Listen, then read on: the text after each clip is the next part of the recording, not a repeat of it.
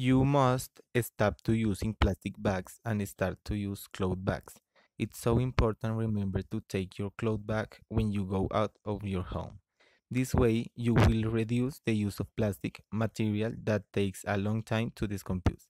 Also you can help oceans and animals in it. Another way to recycling in home is recollect the organic material like leftover food, paper, carton without plastic. Also leaves and branches. If you do that, you will have a perfect garden and less garbage in your house. Finally, you can use your imagination to give a better use to a bottles, like make a flower pots and many crafts.